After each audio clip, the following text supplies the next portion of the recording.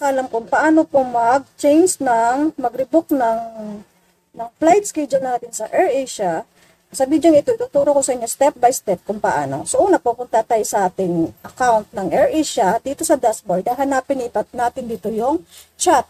Yung nasa baba, yung home, my orders, chicken. So, hanapin natin yung chat. Ito, hindi lang natin. Yan. Click mo natin yung chat na yan. So, pag-click natin yan, napakadali lang nito. Bibilisan ko lang. So, click natin tong join one now or kaya new chat. Ito. Pwede yan. Pwede din dito sa baba. So, makikipag-chat lang tayo. Ito ay parang walang bayad yata to. So, susubukan natin. So, ito. Click natin to. Chat with Ava. Click natin yan. Hintay lang natin. Loading.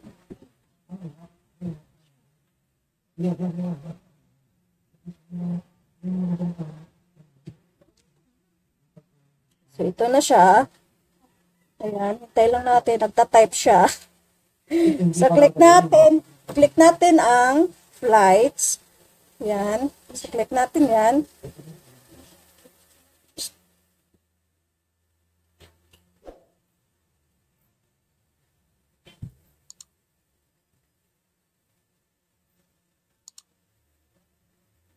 Hintayin lang natin kasi ayan.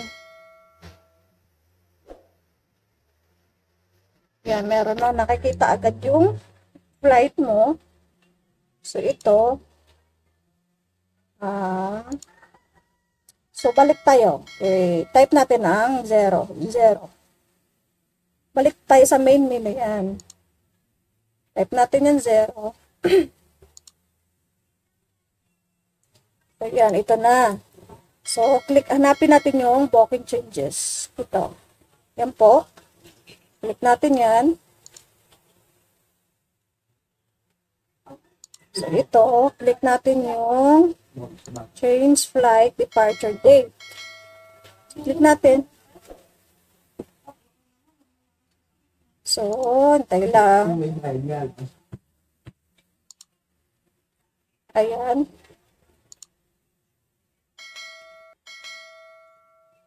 Hintay lang natin.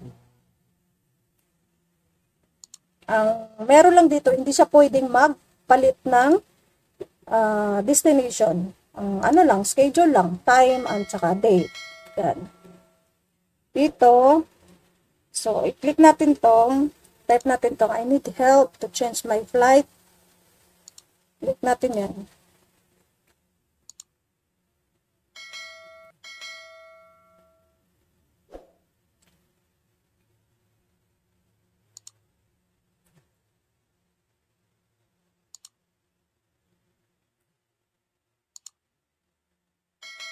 Pwede ka rin mag-rebook ng schedule mo. Halimbawa, sa loob ng 48 hours. Mula doon sa halimbawa, schedule mo June 29, pwede kang makapag-reschedule o makapag-rebook June 27 kasi may 48 hours before the scheduled departure time.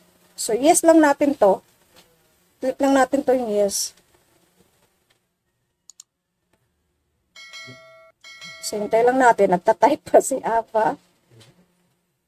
So, ayan. So, kailangan yung booking reference number. So, punta tayo sa ating Gmail. Tingnan natin. So, ito yung booking reference number. So, ayan. Ito yung kukunin nyo. Pa-type natin yan.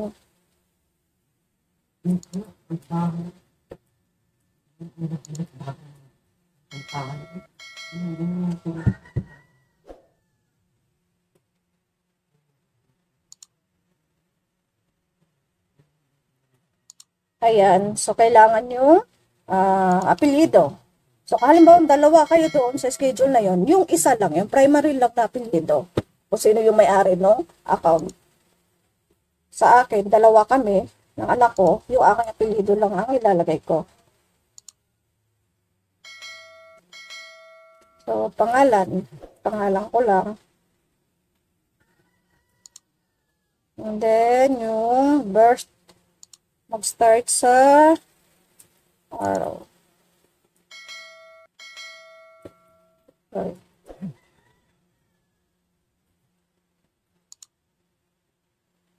Then, send. Type natin mismo yung ating Gmail account. Huwag natin i-auto copy-paste ha. At baka hindi siya mag-match.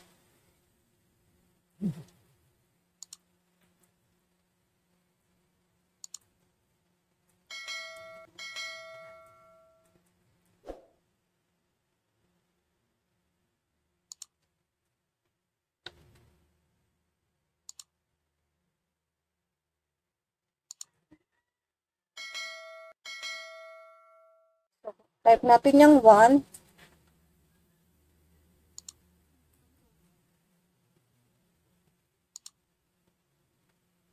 Ayan, would you like to change the flight for all the guests in the booking? So, type natin ang Y. Sundan lang natin po yung instruction. So, ayan, please provide a new flight. So, magpo-provide tayo ng bago dating flight na gusto natin i-schedule. So, maglalagay tayo dito. Day, month, and mas lagyan natin ng ano. Plus. And ayan.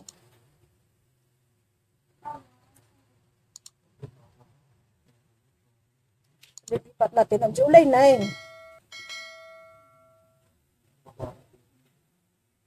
Ayan, so I found flight from Manila, Davao. Manila, Davao. Below are the flights available. Please note the flights are arranged by departure time. So, morning, 4 a.m. to afternoon, 12 p.m. to. So, what? Please select the part of the day by typing. So, number, pili tayo.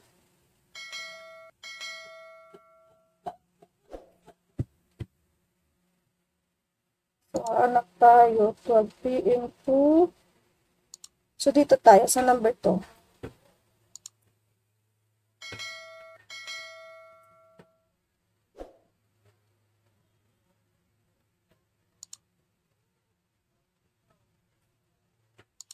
Yung schedule. Manila to Davao, date and time.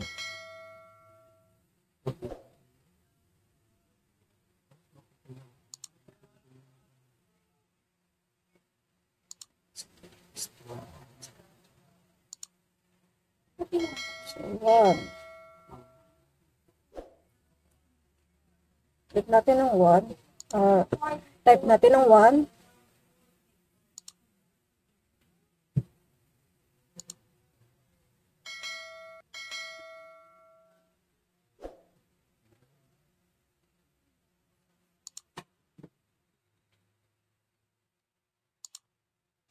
Ayan. So, before we proceed with your request, can you help me to confirm the new flights that you have just selected? So, yan. Orlando, the number of the flight. Manila to Davao, new departure. Yan, 15, alas 3, new arrival day. Total amount of flight, change. So, makikita nyo guys, wala siyang bayad. So, ito, wala siyang bayad. Libre lang po siya. So, type natin yung type Y to continue. Type natin yung Y.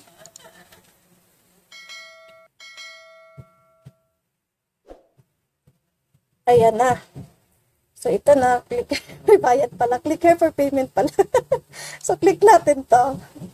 Ayan na. Kala ko walang bayad. Titingnan natin kung magkano ang bayad. Titingnan natin kung magkano ang bayad. Excuse me lang. So, ito. Ayan, payment successful. So, view booking tayo. Tingnan natin. So, yan na po. Wala palang bayad. Kinabahan ako bigla. So, ayan na po. Nag-change na po yung ating schedule. Nung kanina, nag-schedule, kumuha kasi ako ng ticket. June 29. So, ito na-change na natin. So, sana po nakatulong at sana po nasundan niyo po.